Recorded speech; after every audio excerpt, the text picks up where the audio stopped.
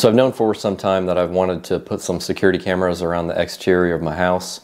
I've had a Skybell doorbell camera on my porch for a number of years now, but it's never really performed very well, and I've always known that I wanted to upgrade that as well. So I started doing some research online about what kind of camera systems are available and what I want the most. So some of the features that I was looking for are wired cameras so that I don't have to mess with recharging batteries every few months. Power over Ethernet, because that will allow me to plug in all of my cameras with just an Ethernet cable, supplying both power and data. I also want to be able to access the video from anywhere, so on my phone, some sort of mobile app, and I don't want to have to pay a monthly fee to store that video.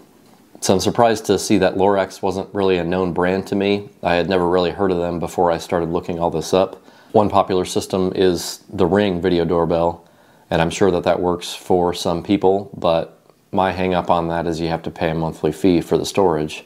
So instead I went with a Lorex video doorbell. It's a wired 2K resolution doorbell camera.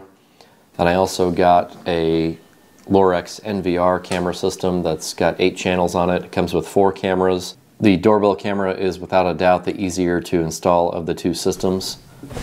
I just removed everything from the box, including this chocolate chip cookie, which I totally didn't sneak into the box before recording. And of course, what's a chocolate chip cookie without a glass of milk?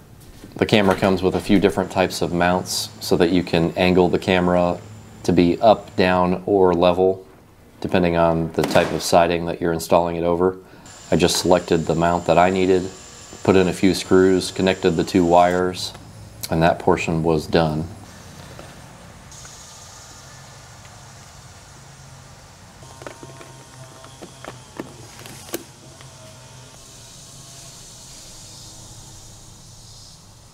Then inside I have to wire up this little box to my existing doorbell. And then manipulate some settings in the app for whether I have a digital doorbell or a mechanical doorbell, which mine is mechanical. And then I just mounted the little box to the top of my existing doorbell case since it wouldn't fit inside, and things were good to go. Now you could stop here. I think the video doorbell is like the basic entry-level camera system for a homeowner, especially somebody who's not very DIY inclined. But I of course wanted to take things a step further. I ended up building a rolling cart out of some 2x4s and spare plywood in my basement that I would end up setting the NVR box on, as well as the monitor. I built one of these carts a while back for my planer, and I built this one the same way so that if I ever move the camera system off of it, at least I'll have access to another cart for tool storage.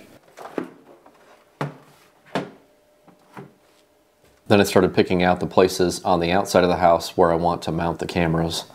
The first camera I installed sweeps across the entire front side of my house. So my house has a solar envelope on it, which means there's a solarium on the back side, and the entire front side of the house is a double insulated wall with an air gap between. This air gap came in really handy for me. I could drill through the siding into the wall cavity. Then I ran my Ethernet cable through the first wall into the gap and dropped it down into the basement where the NVR would be placed.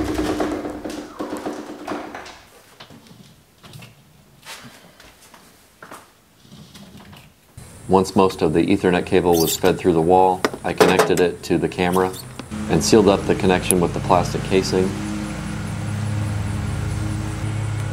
and then screwed the camera into the wall using the pre-drilled holes from the template. I then continued the same process for the other cameras, placing one on my porch, one over the garage overlooking the driveway, and one on the back side of the house overlooking the entire backyard.